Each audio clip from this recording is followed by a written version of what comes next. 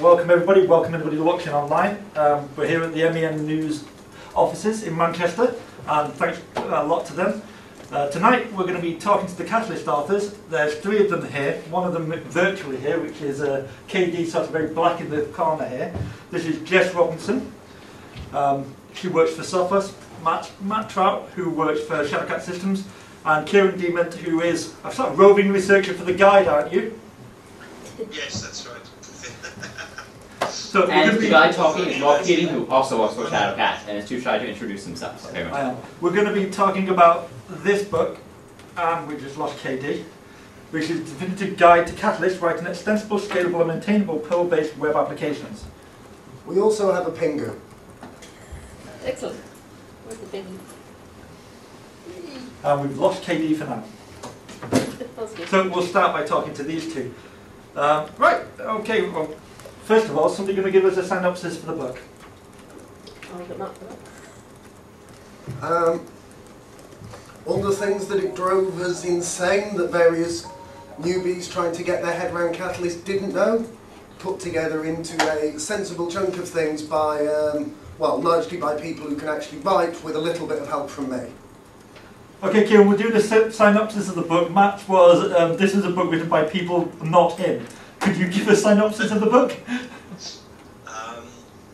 Okay, so I guess what I wanted to do was not so much write a tutorial how-to guide as a sort of set of concepts of the sort of things that I picked up over a period of time that kind of useful techniques as opposed to concentrating on technique rather than process. So what the things that you need to understand in order to be able to use Catalyst, rather than just a sort of step-by-step tutorial guide. I think that's already covered quite well in the free documentation.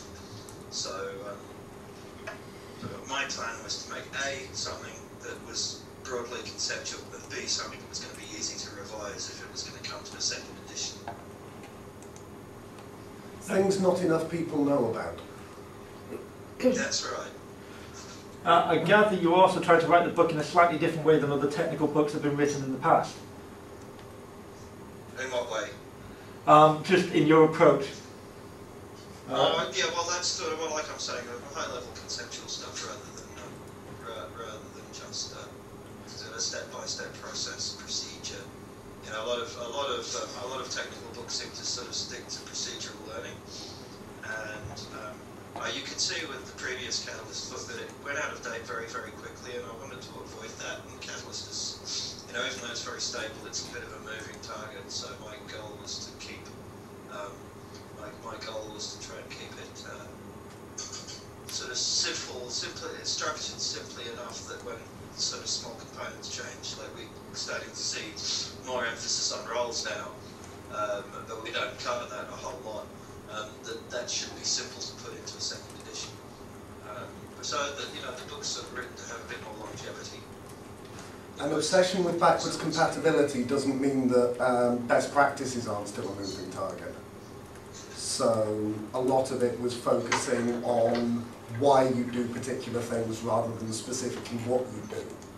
And we tried to take you through the way that all of us think through what we're doing when we're writing applications, rather than just showing you what bits of code to put where to write an application.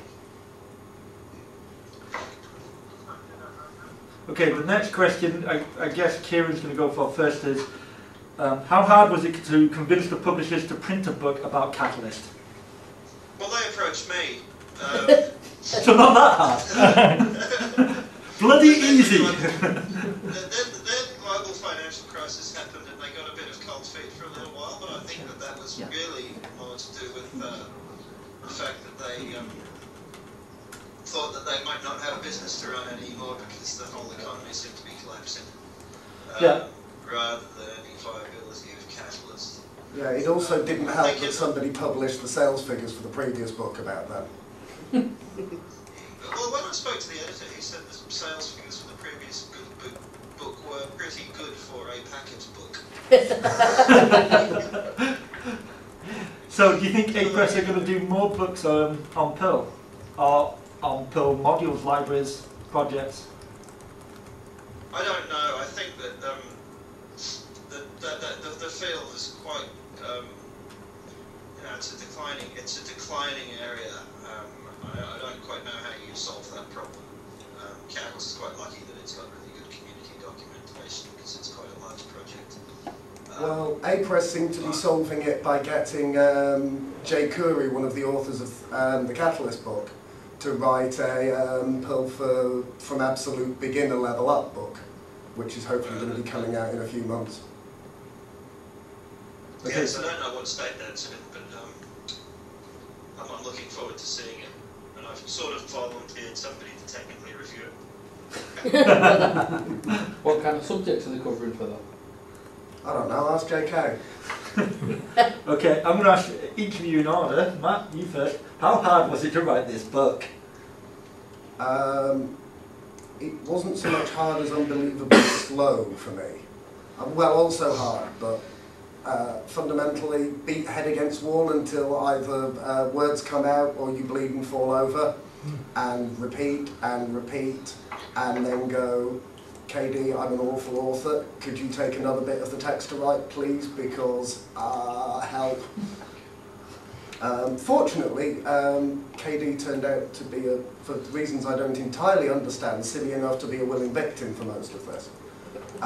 Which not only meant the book came out on time, but most of it was written by people who could write better than I could. So, Jess?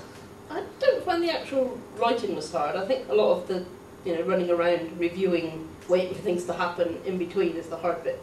So you write something and then you send it off and the reviewers come back. And they're very good reviewers and they come back and said, well, from point of view of not having a clue what you started with, this don't make sense and these bits need revising to explain to a first-time person coming to your book, what's going on.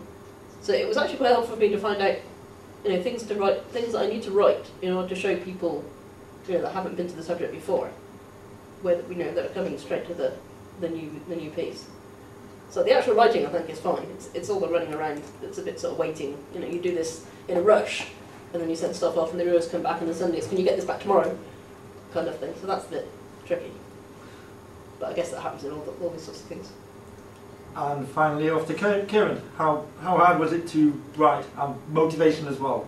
How hard was it to get motivated? I didn't do much else for about 6 months apart from turn up to my new job and make sure I wasn't getting behind on that and write this book. So I didn't really have much of a life for 6 months. But I kind of coordinated the whole thing more so than everybody else. I'm probably responsible for about 2/3 to 3/4 of the book, and then I looked after most of the review process afterwards. But so I didn't really do much for quite some time apart from write, and I'm not doing that again for a while.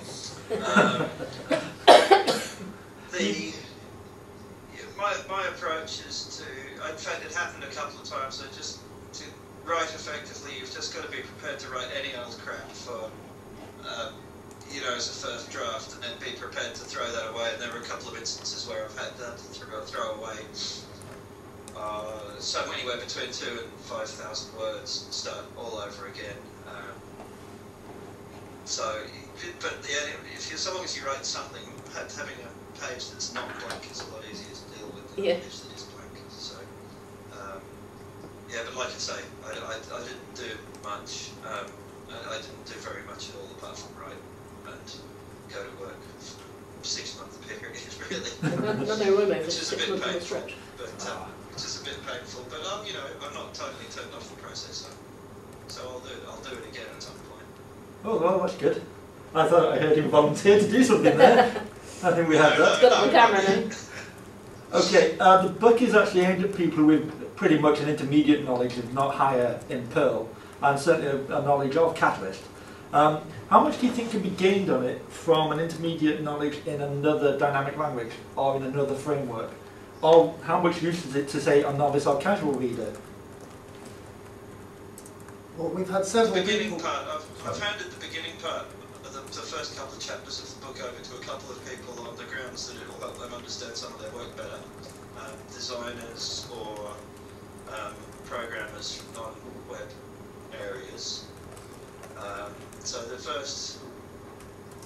first 60 pages are probably quite useful for people that you described, I think. And then it depends on how fast you're prepared to learn and how urgently you need to learn, and you could use it along with the online tutorials as a learning resource from scratch. You know, it's obviously going to be more effort. We actually had several people say that they found the stuff at the beginning helped take them from vaguely remembering sort of basic CGI style Perl to the new world of Moose, where Perl is sort of like Ruby but with a usable object system. And the other thing is, there were a couple of people who said that they felt that the book, in its emphasis on testing as you go along and showing how to do that, and the discussions about thinking about design and separation of concerns, it not only did things not enough people know about from a point of view of Catalyst, but from a point of view of Perl application development on the whole. And Dave Cross of London Perlmongers and the Magnum Solutions training company said that in his review. And so did Tom Hookins, who's the Milton Keynes Perlmongers leader. And quite frankly, I didn't realise we'd managed to achieve that, but they're both smart guys and seem to think we did. So you may wish to take their word for it and have a read of it, even if you're not expecting to look at it in a direct fashion. Okay, I'm going to give you a quote Hopefully now. that'll be good for sales as well. I'm going to give you a quote now. This is not me, this is Ostfamaron, so you can blame him. The Perl web framework Catalyst has, and I'm fairly sure that he's common with many such frameworks in any programming language, a concept of a store of data, scoped to the current request called the stash. I've mentioned a few times that I don't like it, and the reaction I get suggests that I don't understand it. So, it's a good time for me to be ignorant in public to some very clever people that do understand. Can you tell me what I'm missing? Therefore, the stash is evil. Discuss. You can kill him later. The problem with the stash is that initially it was basically used as, this is where we stuff the data that the template's going to use to render the view. And it works basically fine as that, but then we ended up in a situation of separating code out, so you have methods calling other methods calling other methods. And the Catalyst dispatch cycle, especially... See you now. Hello! Hello. I don't know what happened there. The, I missed a lot of that quote, unfortunately. You dropped out halfway through. I'll give it back to you again in a second. Matt was just finishing answering what he was saying about it. The begin auto and end stuff and chained means that you've got independently called methods that need to be able to share data somehow. And the stash so far has proven the least worst way of doing it. I'm not honestly claiming that the stash is a great idea. I'm saying that it is not that bad overloading it for inter-controller communication as well as for rendering the view. I'd quite like to see a more elegant way of doing both of those, but so far I've come up with a few ideas, but they generally turned out to be too much more verbose to actually justify the improvements. We regularly have people saying, well, why don't we add per request attributes to the controllers? At which point you have the problem of the controllers actually being a per application object. So once you have things that depend on the request, you've now got an incomplete object, which is a brain-bending concept and just doesn't fit with the paradigm at all. I do occasionally wonder if having just a per request controller full stop and some sort of factory object might work, but I'm not convinced that that won't be more typing than it's worth. And every time we make things cleaner and more carefully separated and nicer for this architectural pattern crap and evil people, 100 newbies complain that they now have to type 2 extra lines of code, and it's much more work to just get the application up and get out work into the pub. So I'm not sure where the balance is between beautiful and done and down the pub yet. Okay, I'm going to repeat the quote for you because Kieren There's been some requests for Kieren to cover up his window at the back. Oh, could you cover up your window at the back apparently? Or sit in front of it or something. Sure. He's actually a lot more visible on the screen here. I think it also maybe lights onto this. You can't turn the lights. I can't see him. No.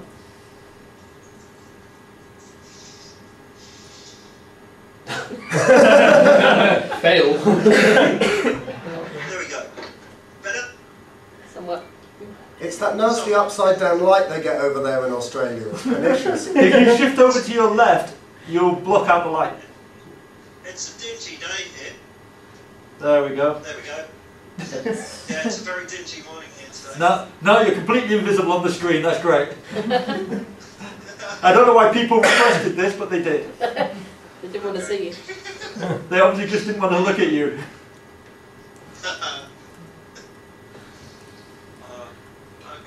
Yes, I can see one. Yes, you were going to read me that quote back. I jumped out halfway through. The Perl web framework Catalyst has, and I'm fairly sure that it's common with many such frameworks in any programming language, a concept of a store of data, scoped to the current request, called the stash.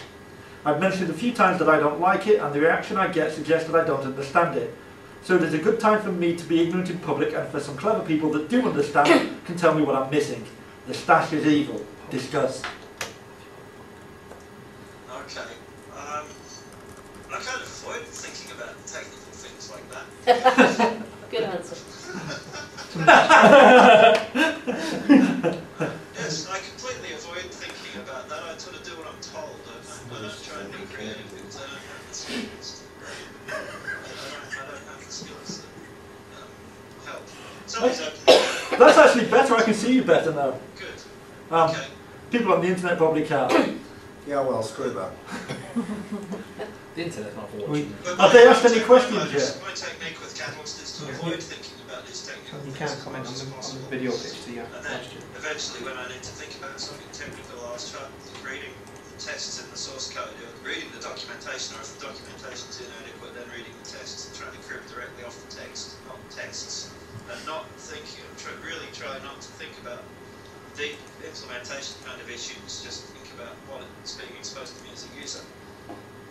So, which is, probably a different approach to many programs, but I don't actually spend that much time thinking about programming kind of issues. So, it works for me. Okay.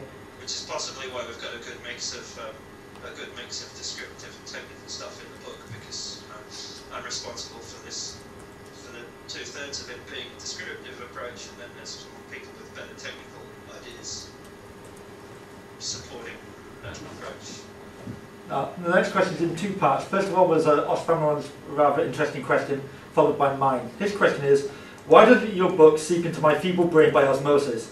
This is the future, damn it, where's my flying car? So my question, which is a bit more sensible, is, why should Osfamron get off his ass and read your book that he's actually bought? I'm going to let Jess answer that first. Well, actually, it's a good question. I mean, for Osfamron himself, I think he actually knows enough Catalyst maybe not to need to go and read the whole thing through. It kind of depends on who picks the thing up.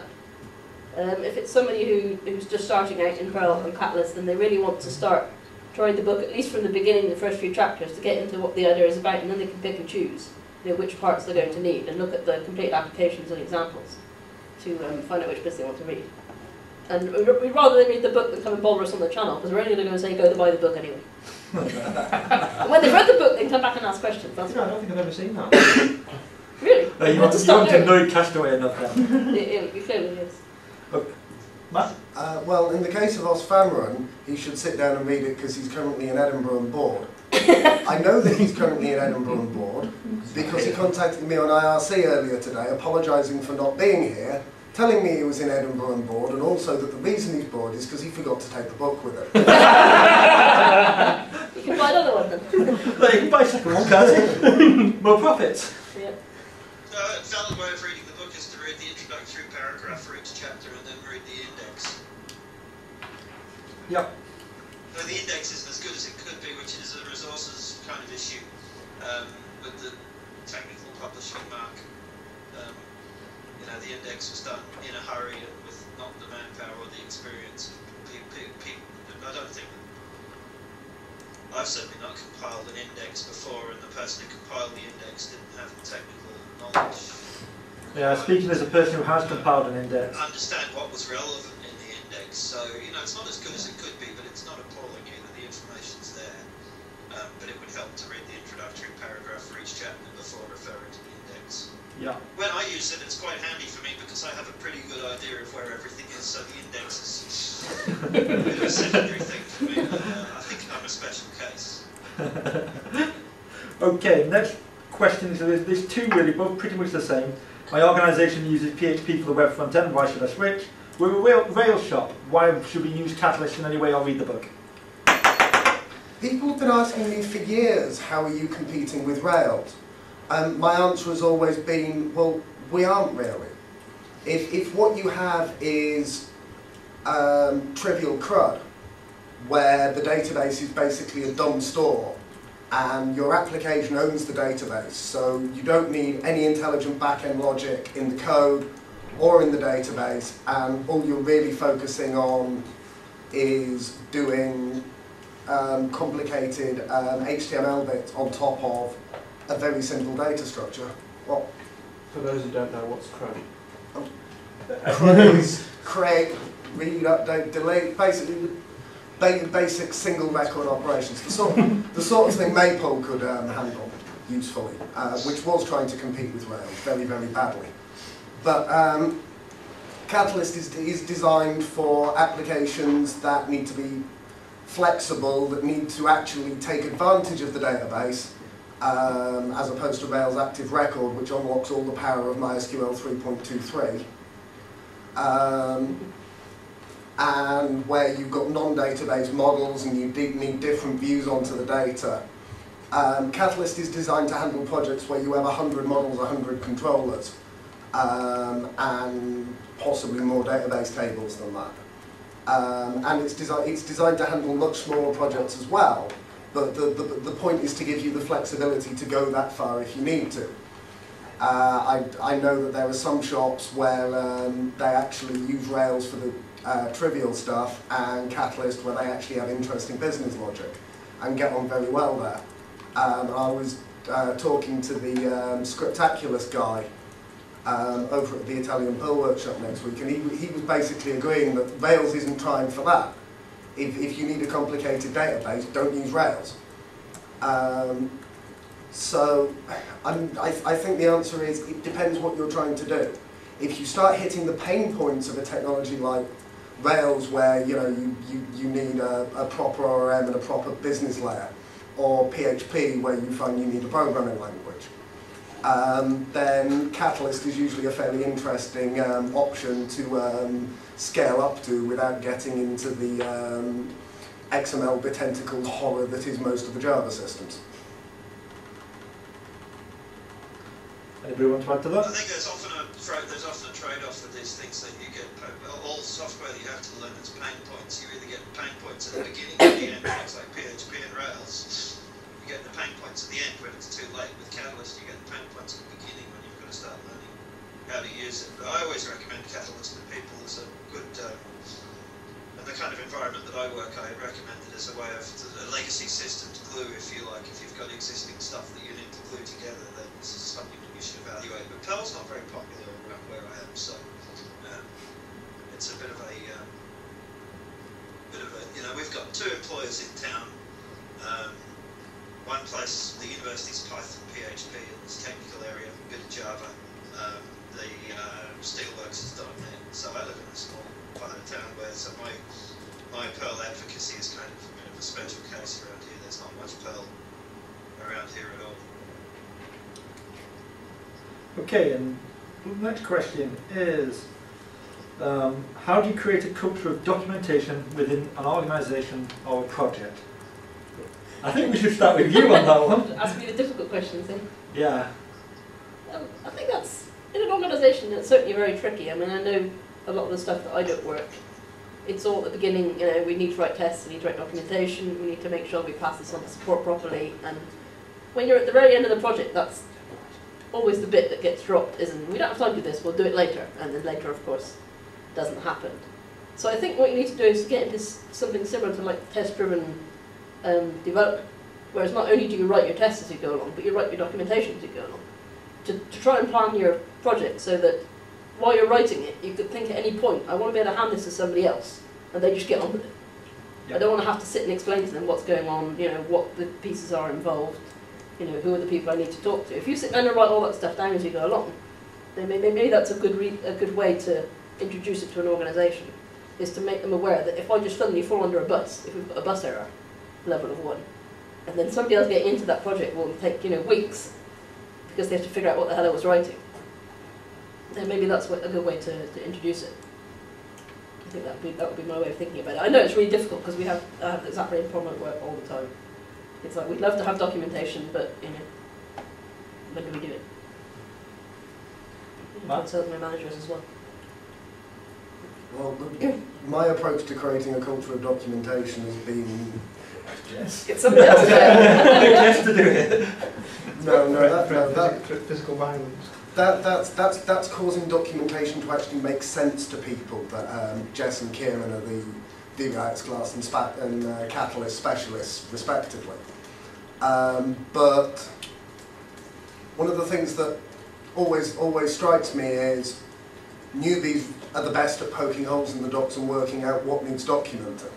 So we've had a policy going back years now of the easiest way to buy stupid question credits on IRC is to write up the answers afterwards so that the next person actually finds the answer rather than having to ask the stupid question. Because once you've had the same question 2 or 3 times, it's probably not a stupid question, it's just the author of the code is too used to it to be able to see that it's them being an idiot. I personally just assume I'm being an idiot and get people to send doc patches as much as humanly possible, on the principle that if you can get them to send a doc patch and give them a commit bit and put them on the contributors list, and we don't make a distinction between documentation and code contributors on the list, because you need both or the project is screwed, or at least it's going to have about the same user base as, Plan 9, which was clearly documented by people with my attitude to documentation, as in undecipherable and great reference material, but nothing else. But the main thing is to remember, if there isn't documentation, people aren't going to be able to figure out how to use it, so people aren't going to use it. So it may be the most beautiful and brilliant piece of code on the planet, but unless you're basically planning to sit in your room at night masturbating over a printout of the source code, it's no use to man the beast unless there's enough docs for other people to figure out what to do with it.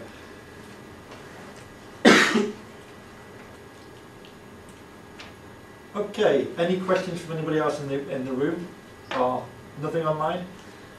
You're all useless people online. I can talk about documentation quickly. Yeah. When I got involved with Catalyst stuff, I looked at I was using my A model before, and I was quite recalcitrant about not learning something new that said it was more complicated. I looked at, eventually got so frustrated with Maypole, understandably, that I looked at Catalyst manual tutorial, and it didn't actually show me a complete working example. So I think I found the IRC channel and complained about this briefly, and then on a train trip up to Sydney, which is about an hour and a half from here, I finished it off so that you actually had a complete working example.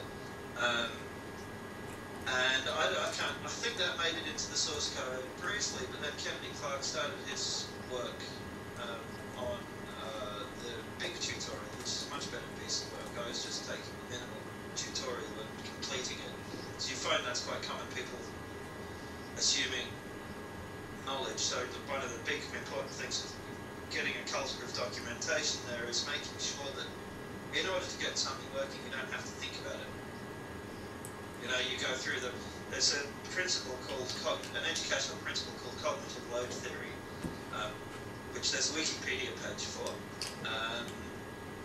which kind of it suggests that what you need to do is you need to make sure that your educational material, whatever it is, has a minimum extrinsic cognitive load. So you need to make sure that the end user is only thinking about the domain problem that you're interested in them learning, so you don't make them flick through pages or look at the diagram on page 3 while trying to read the paragraph on page 26 at the same time. So it's sort of like ergonomics of instructional material that minimises the amount of minimises the amount of irrelevant thought that the end user has to make in order to be able to understand what they're trying to be told how to do.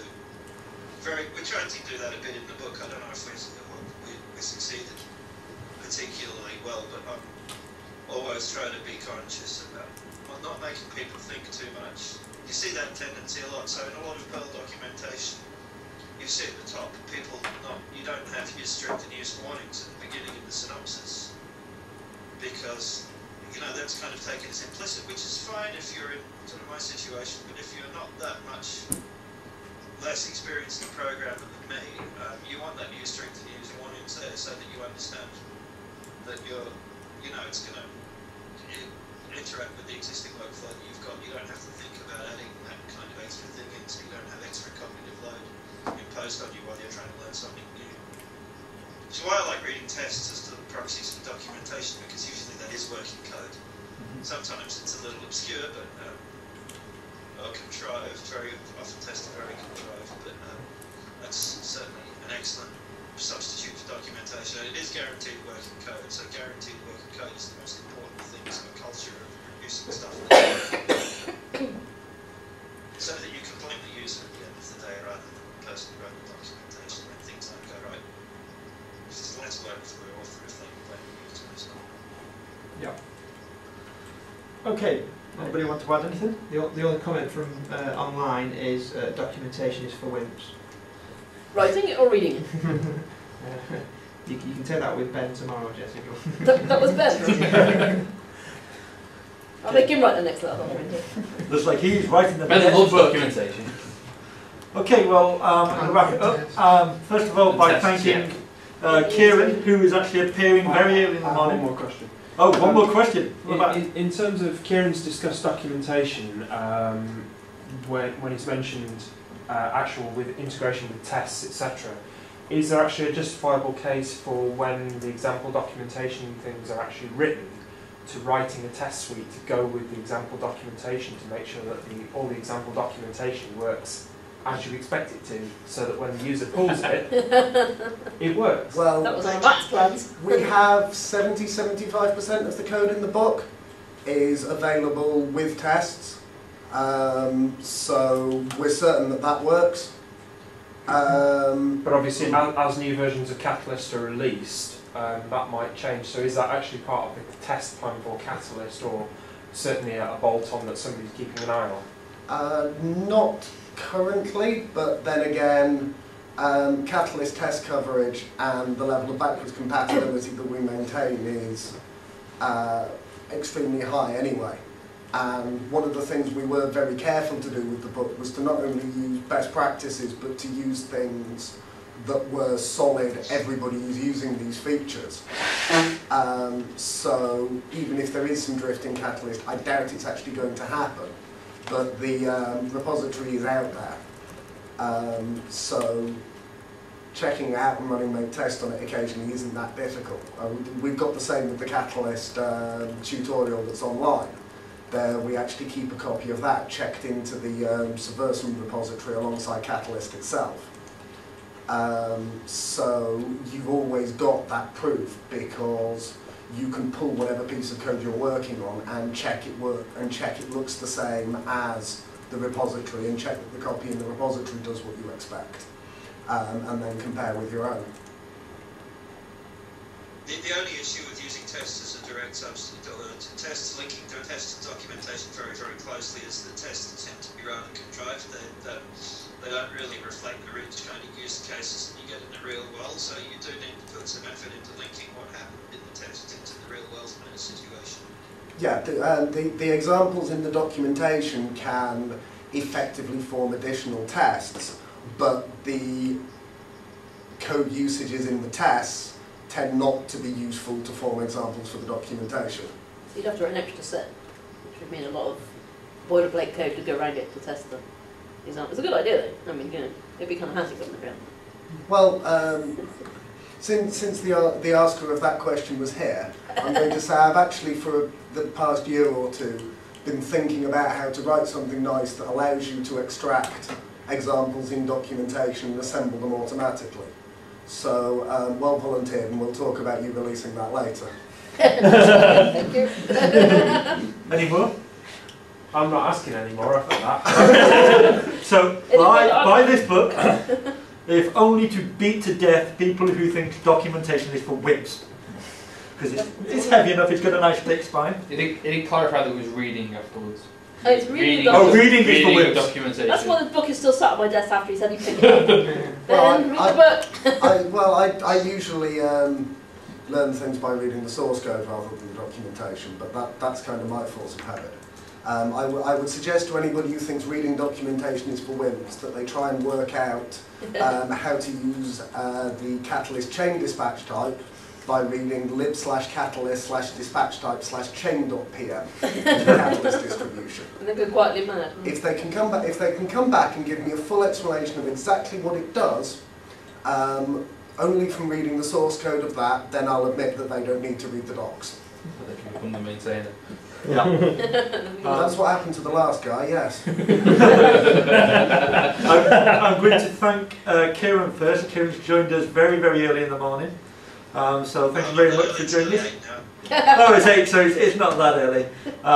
Don't have time to go surfing today. We get to go to bed early and get up early in Australia.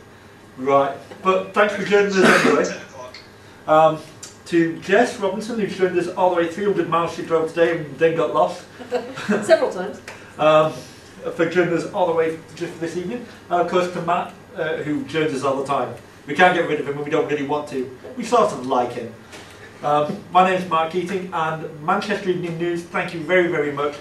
Buy their papers, go to their websites, these guys are awesome. Click on the ads. Thank you very much. click on the ads.